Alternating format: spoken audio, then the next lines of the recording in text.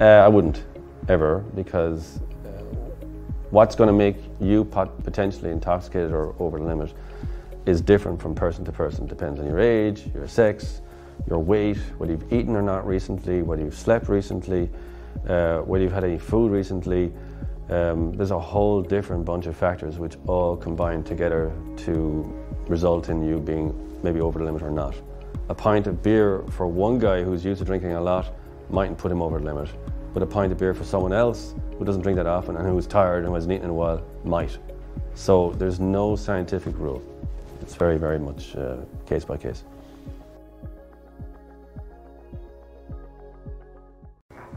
How do I get off with drink driving? People think it's scientific.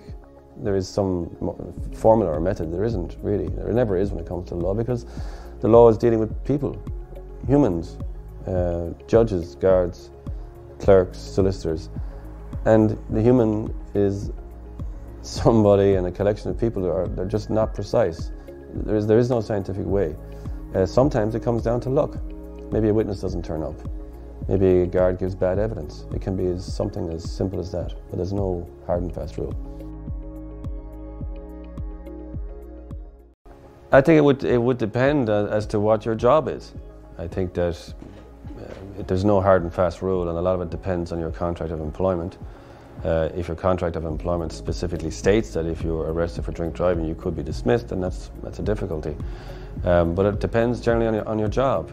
If you were a member of An Garda Síochána and you were arrested for drink driving and convicted, it could be something that you could be dismissed for, yeah. The punishment for drink driving is disqualification, and that's mandatory.